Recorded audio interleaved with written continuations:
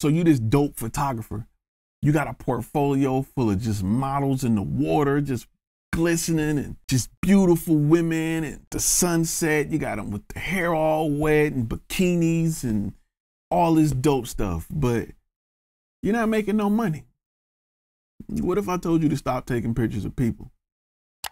Yeah, we're talking about that today. Stay tuned.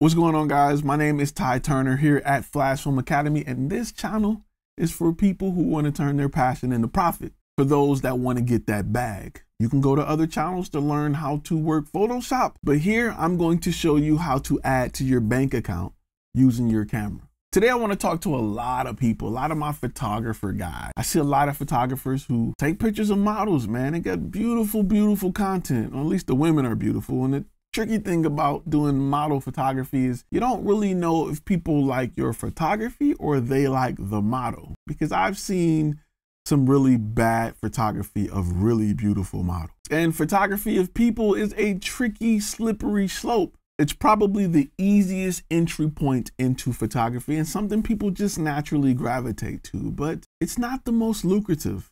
Models don't really pay a lot. Now, don't get me wrong, there are some that do, but beautiful models can usually find 12 photographers, especially guys, that are willing to take their images for free, especially if they're wearing less clothes than normal. It seems like the least amount of clothes they're willing to wear, the more photographers are lined up to take their pictures.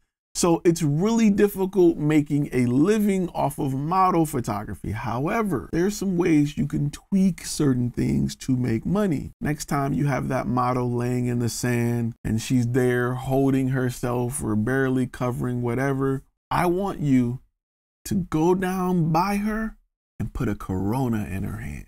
Light that Corona, then take the picture. Why? Because product photography is way more valuable than booty photography.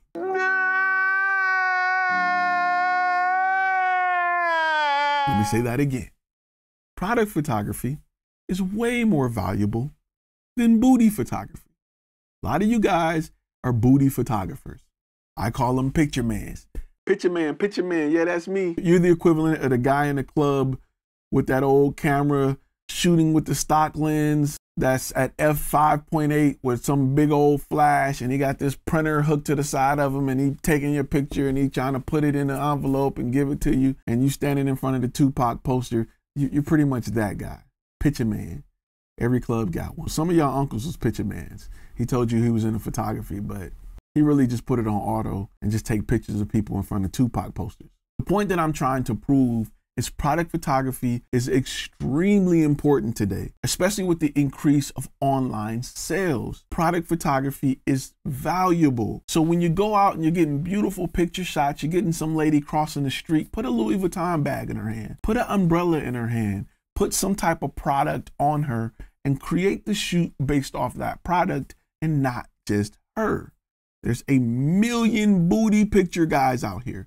There are few that understand how to light a product. Focus on lighting those products. Focus on making sure that Coca-Cola pops in her hand and the water is drizzling down and you got a flash dedicated to illuminating it from the bottom. That is how you make money in this industry, because I guarantee you there is a mom and pop shop somewhere around you that sells some sort of specialty item and they want images for it. And listen to this. Once you take the pictures, you got the right contract, you can license the images to the company and they can renew that license every year. That way, instead of saying it's going to be $10,000 for this picture, I'm just going to charge you $1,000 a year, and you can just license it for however many years you want. Now you can make $5,000 off of that, or you can make 50. But what you're doing is you're providing a solution for a company and not a booty for a picture. This licensing model also works with real estate photography, especially if you go after apartment complexes. They tend to use images for a long time. If you go after people who have Airbnb, they tend to use images for a long time. So get used to taking those beautiful models and putting them in places where you highlight the product or the environment or the situation as well as the model. The model should just be a part of it. You can specialize in just Amazon listings and do plain white background images and make a killing. There are companies that just do Amazon listings and people send the product in, you take a picture of it, you send the picture back. Those are a lot harder to license. However, you can do $50, $60, $70 maybe a photo session, and you can get a company that have 1,000 products to sell, and boom, now you've made $10,000. Get out of the mindset of just taking pictures of people and get into the mindset of products. Products pay a lot more money than people. Take the expertise you have in capturing images of people and apply it to that product photography. Just a close-up of that hand grabbing a Miller Lite out of a well-lit cooler is more profitable than some hot model just standing around. That's why a lot of you are successful on Instagram, because people like to see booties and sex sells, but it doesn't relate to money. It doesn't relate to a lifestyle. Product photographers can make $200,000-$300,000 a shoot. The most renowned product photographers make a crazy living doing product photography. Like it's absolutely nuts. So before you spend time on lighting that lady, go and shoot a picture of a bottle. Go in your kitchen right now, find a product and find a way to take great images of it. I don't care if it's a can of freaking Crisco. Put it on a stove in front of some fruit or something, properly light it and take dope images of it. That is where the money is. That is how you get your name out here and become successful. There are tons of ways to make money away from taking pictures of people. Unfortunately, a lot of you guys focus on people, and people pay the least amount because iPhones do a damn good job taking pictures of people.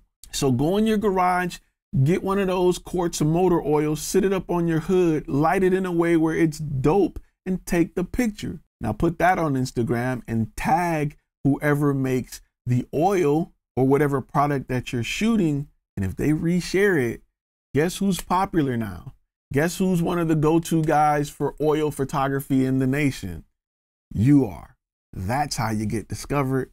And they may come to you next time and say, hey, we need you to fly over here and shoot some pictures of these products and we'll pay you whatever thousands of dollars or license the images from you. I had a situation with Red Bull where I showed up to one of their events, outshot the photographer they had for one of their sporting events, and guess who they called next time they had a sporting event? This guy. Mind you, the guy who was there had a 1DX and I had a T3i.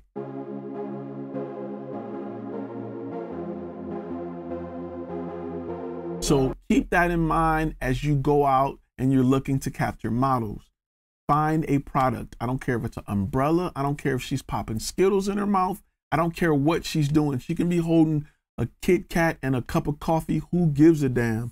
But you need to highlight those products and they need to be the focus point of your images moving forward, because that is how you get paid. The idea of taking pictures of products and putting them on your Instagram and tagging that company is a little industry secret on how to get discovered.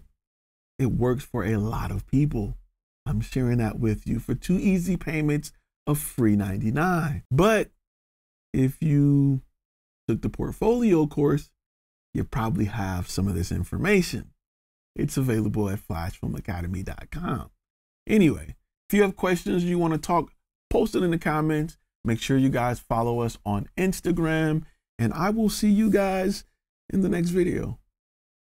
I'm Ashley Curry, CEO of Peak Video LLC. So what I love about FlashFilm Academy is that they address the business side.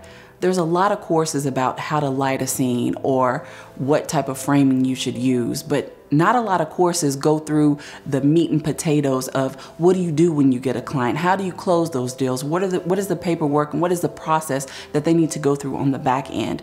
A lot of times we focus on the picture and how to make it look great, but very rarely do we focus on how to monetize that skill set once we get it down. FlashFilm Academy helps you to monetize that skill set so that you can get the results that you need.